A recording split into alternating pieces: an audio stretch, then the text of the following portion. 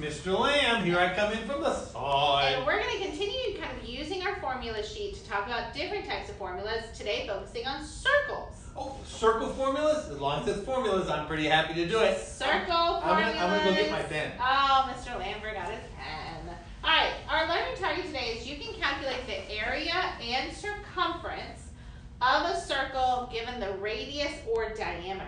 So there's a lot of key words in there that we should talk about. First, what's the difference between area and circumference? Well, I think we need a circle. Okay, to the best of my ability, I will draw us a circle. That's pretty good. Still looks like an egg. Okay, whatever. Okay, so here's a circle. Not a perfect one, but let's just imagine it's a perfect circle.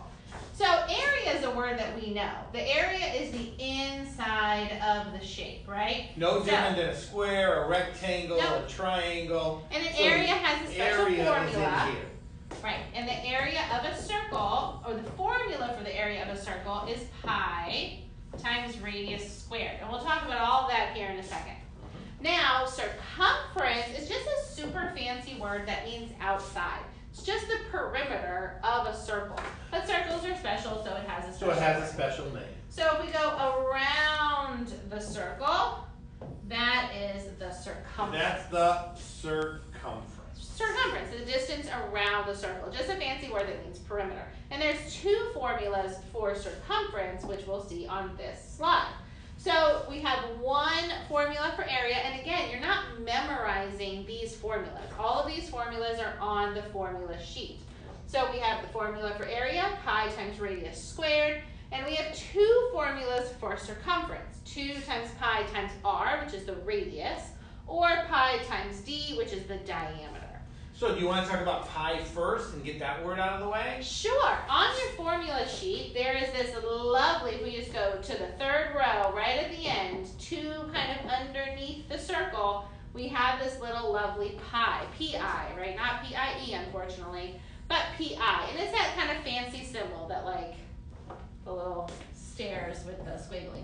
And talking to a few of my students already this year, I know last year, like, they had a little competition. About memorizing. Yeah, memorizing pi. So some of you probably, or most of you, probably already know what pi is, but here's the catch. This year, we only want pi to go to 2 digits, We know that pi is an irrational number. It's our most favorite irrational number. But for our purposes, you are not using the pi button on your calculator. You're going to literally type in 3.14. Yeah, if you use the pi button, it gives you like 9 digits of pi. And then that makes the answer slightly bigger than the choices are going to be. Yeah, so we're going to use 3.14. You're literally going to type it in. And these little kind of squiggly equal signs means about. Pi is about because we know pi goes on 3.14. Forever. Infinitely, right? Yep. All right, so let's talk about these other keywords, radius and diameter. I don't know what happened to our diameter. Oh, no. It was there before. It's gone now, but here it is. It is back with us, Oh, the diameter of the circle. So, go for it. Okay, so radius and diameter, there's a difference between them. Radius is half of a circle. It takes two of those to make one of these. So that's why when you look at the formula, it takes 2 of these to make 1 of those. Right. So if I had 2 radiuses together, 2 radii, I guess, then it would form 1 diameter. Yep. So radius is half the length of the diameter. And right? sometimes the problem will give you diameter when it wants you to use radius. Sometimes it will give you radius. The nice thing about that is anything that you could want you to look up, radius will get you there. That's right. And if for some reason you're like, man, I can't remember what they were talking about with this whole radius and diameter thing, on your formula sheet there is a circle and it has a diagram and it shows that the R cuts the R cuts the diameter in half. So if you don't know, use your formula sheet. All right, let's find the area of a circle. So say they give me this lovely blue circle. And that's not what I want. That's the second time. I know. I don't know what I'm doing with my life. All right, here we go, guys. Sorry. Here it is. Boop. All right. So I want the pin. All right. So say I have this lovely blue circle, and it has a diameter. Remember, the diameter passes through the center. Goes all the way across. Goes all the way across of 15 feet. So I go and I follow the steps. I grab my formula sheet, right? Or I look it up. I find the shape. I find the shape. There's a circle. I go down to where it says A because I'm finding area.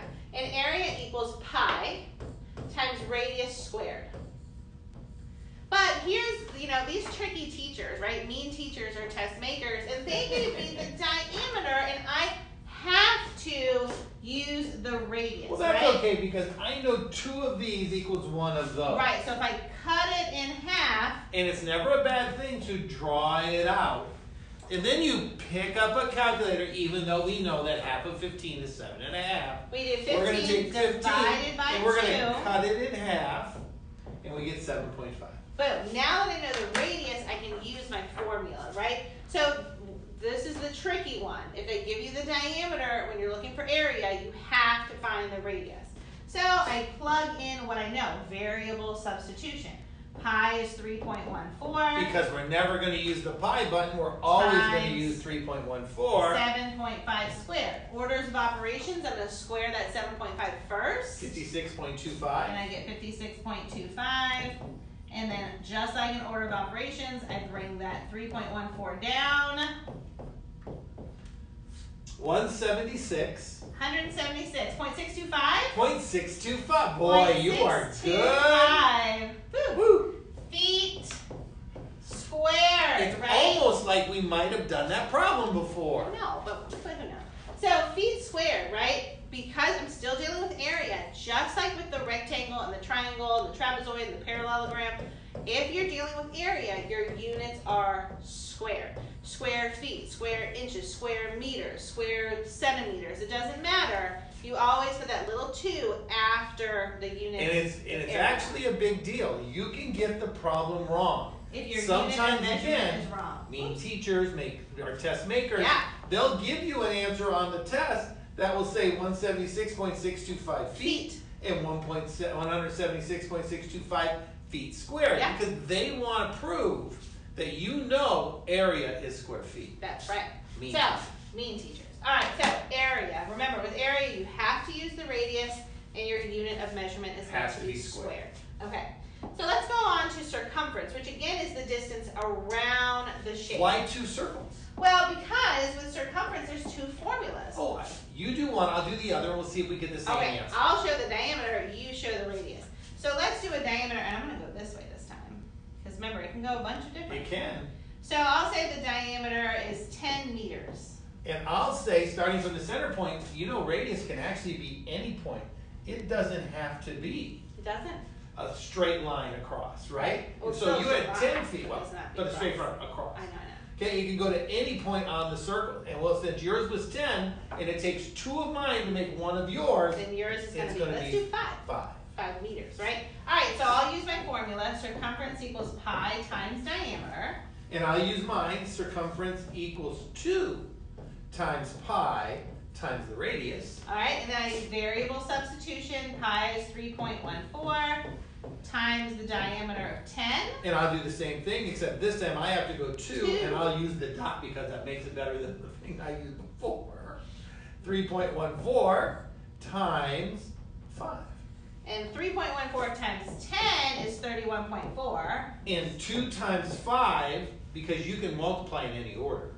2 times 5 is 10. Times 3.14 is 31.4. Meters, right? Meters. Because when you're dealing with these geometric formulas, you have to put your unit of measurement. That's right, because we're talking about the distance around The shape.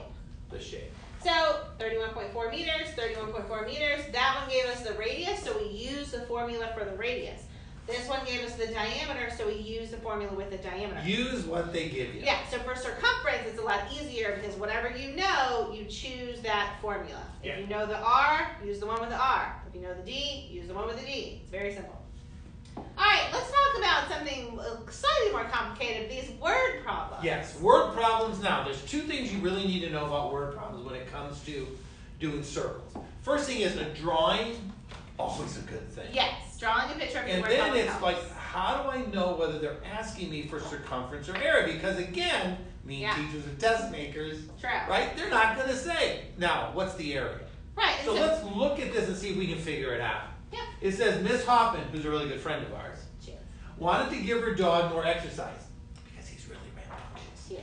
So she put him on a leash in the yard that was 20 feet long. The leash is 20 feet long. And attached the leash to a pole in the center Pole's in the of center. her yard. So she went outside and she put a pole in the center of her yard. Right. And over that she dropped the leash. And it can go out 20 feet. And it goes out 20, did I say feet? Yep, Yep. 20 feet. Okay, so here's the dog, right? And it says, how many feet did the, it says how many feet. So feet is just the Distance, unit of right? measurement, which is distance, which just means. So it wants to know if the dog starts walking and goes around the circle. Now that's an egg. Well, that's actually got a little point on the side. Okay? Don't be making fun of my drawing. You made fun of my circle. I did. I'll let you get away with that one. Yeah. This is actually better than the last one I drew. Hard to believe, isn't it? Yeah, right? So the dog walked. Around. Did it walk in here? It didn't. It said around. Because no, it's on the outside of the leash, just walking around the pole. Right, that keyword around means perimeter. So right? it's Which is walking circumference. around, so we're looking for circumference. So Right. circumference equals, now, that's the radius because Radius. it's halfway across. The dog if the diameter is actually 40 feet. Right, but they Right? gave us the radius, so we'll use that And the formula. radius, 20 feet. 2 times pi times r. There you go. So 2 times 3.14. We're You gonna have your type it calculator. in. I don't. It's right Times. here. Oh, you can use mine. Okay. Times 20. So 20 times 2 times 3.14, and I jacked it up. So I'm gonna do 3.14 times 40, 125.6 125.6 feet. feet. Just feet, right? Because it says Yep. right here how many feet. That tells us that it's circumference. Around, that tells us it's circumference. From the center to kind of the side of the circle will tell us that that's the radius, Or from right? any point in the any circle. He's going 20 feet, right? He's 20 gonna go as feet. far as he can and just kind of walk around the pole. Yep. So all of those key words kind of let us know what we're doing in the word problem. So let's look at this one. This one says Miss Berger bought a round pool for her girls to play in. It should say Miss Berger's dad bought a round pool for his No, it really grandchildren. meant to say Miss Berger bought. Okay, fine. The pool was 25 feet from one side to the other, So right? all the way across. Come on, man. Pen. Okay, here There we we go. go. All right, all the way across. The pool was 25 feet from one side to the other, right? So like Mr. Lamb was going to do, all the way, it's 25, and we know that it's a circle. Oh, gosh. That's an egg. Okay. All right, it says how many We're square math feet? teachers, not art teachers. Square feet. Which means what are we looking Square. for? Square feet means its area. How many square feet of space is the pool going to take up? Right? So if you take up space, you take up the whole thing, You just don't right? take up the little dot around No, the thing. I'm not building a fence. I'm building they Oh, want to swim in the whole pool. Good example. Fence versus pool. Yeah. So they're not just gonna walk in a circle. They're gonna play all up in there, right? All right, but I know square feet really is the key word that tells me, boom, you're doing area. So I look at the formula. Area equals pi times radius squared. But they didn't give me the radius, right? They I gave bet me we the can figure diameter. it out though. So I have to take 25 divided by 2, which is 12.5. So I have 3.14 times 12.5 squared. Again, order of operations, you're going to do that exponent. 12.5 squared is 156.25. And then I'm going to multiply it by that 3.14, and I'm actually going to type that into that calculator. So I get 490.625. My God, we like 625. I know, feet squared, right? Square feet. So how much area is that taking up inside of her yard? Quite a bit. Quite a bit. 490.625. Those kids are going to have a lot of fun. They're gonna have a lot of fun, right? So if you're confused, watch that next video, and actually watch the next video anyway, even if you're not confused, because I show you a cool calculator trick.